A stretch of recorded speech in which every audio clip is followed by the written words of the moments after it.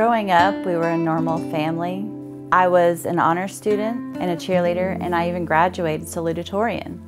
My parents divorced, and after that, everything seemed to fall apart. Everybody in our small town partied. With the beginning of college, I continued to drink, and my drinking got worse. Even though I loved my children, I didn't stop drinking.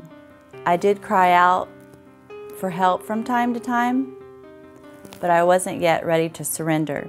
But after my children were taken from me, I decided I want no more of this.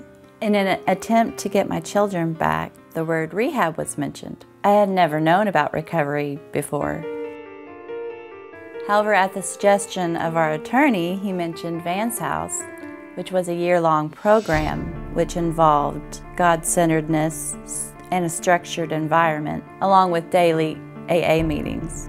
I agreed to live in Van's House for a year. The Christ-centeredness of this program is truly what helped me to get my relationship back with God. And since then, although I did not get my children back, I can be the best Christian mother for them. My husband and I have also been blessed with another child, which we are truly grateful. Now I can be a spokesperson for others that are suffering and hurting.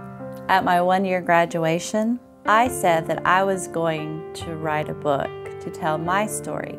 People who are addicted to alcohol and drugs are scared of the challenge to get sober. A supportive environment can help ease their fears about recovery and help them reach out for help before it's too late. Today, I live in great gratitude of this new life, and I am happy. I also hope that my book reaches the heart of many, that they may seek Christ and desire a better life for themselves.